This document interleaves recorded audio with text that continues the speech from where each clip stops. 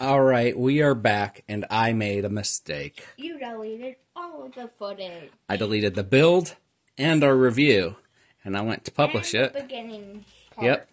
I deleted everything about it, except the intro, which is saved somewhere else.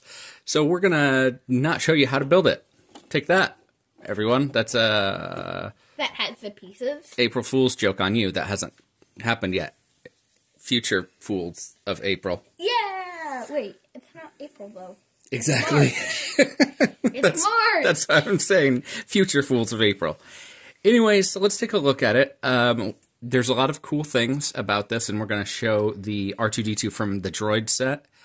And the 20-year anniversary. Yeah, so let's start with the 25-year anniversary little thing.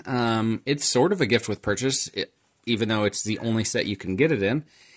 It is Darth Malak from Knights of the Old Republic, which was a cool game that I played a lot when I was younger. Wait, he's only in that?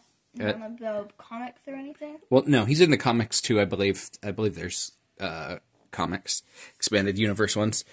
And then 5 years ago, we got this guy, this 20-year set, which is, I mean, really cool. This was a true gift with purchase, and it is Dusty. We got the quad jumper, or whatever it was called, with Rey and Finn and some aliens, and I believe that is the purchase that got us this. So very cool. They'll be on display next to each other, and then 5 more years, see what we get for the 30-year anniversary. Nothing. They'll forget. They better not forget. They probably already have a set ready. So, displays, we're getting pretty used to those, right? Nice little information about R2. Alright, so that noise was the cat being curious into the Lego Star Wars display case because it was open. So there's a couple different optional features for display. Like these you can take off and put on them closed. I don't know if it would have been too hard to just have a little internal swivel thing. Either way is fine, because I mean it's not like you're going to be sitting there playing with it too much. Or you can take the little what do you call it, camera probe that pops up. It's supposed to come out of one of these. One of these is supposed to raise up. Okay, so I'm sure somebody's going to come up with an option on how to fix it so that the legs, the foot can properly move, so that you don't have to always have him kind of reclining like that. He can be upright and have it, as opposed to it not moving. So some cool things, like this piece is only connected here.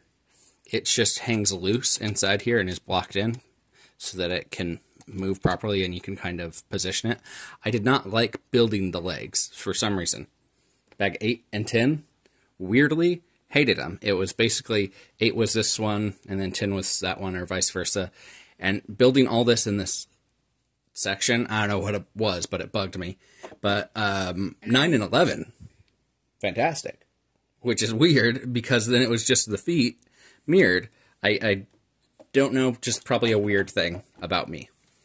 Let's compare him to the droid's R2-D2, which is just a little bit smaller. Uses the same piece right here. But doesn't have another piece on it. Yeah, it doesn't have the flat one there.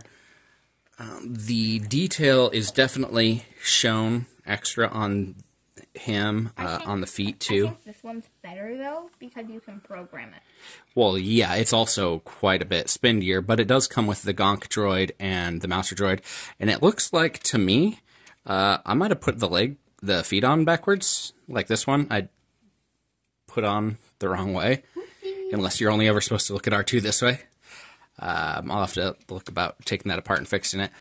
But if you're looking for just a display piece, this is definitely the way to go. It's got a lot more detail. There are more stickers. Like, these are stickers versus these are printed pieces. So they were already there. I don't know how much the proportions would screw up if you were to put that. I know that these two pieces are slightly longer, so it wouldn't fit on there. But, I mean, if you would put something else underneath there, I think it probably would have been fine. it would have been just one less sticker. There's only a few. The sticker thing itself came bent, and one of the stickers was already coming off, so I fortunately noticed that right away, and it didn't get stuck on anything. You can't really see it on the video, because I remember when I was editing the other ones, there's this gray misprinting on here. It's the line that surrounds the sticker. Yeah, it is pretty irritating.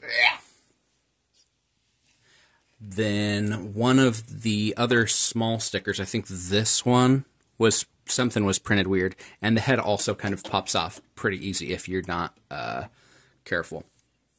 But I would say for $99.99, it's a really good, really good one, right? Yeah. Lots of detail. If you like R2, I mean, who doesn't like R2-D2? People. Are they good people? No. People who don't like Star Wars. That's who. Okay, well, they're wrong. Anyways. They're wrong. That's an opinion. That's an opinion, not fact. This is true. It is an opinion, not fact, but you should like R2-D2. That's fact. You know, saying should means that it's an opinion. Another really good thing, this came with 4 extra Lego whips. Who doesn't want 4 extra Lego whips? Huh? Well, anyways, I guess one thing left to say before I have to edit another video and finish it and get it posted. Build well, build safe. Bye.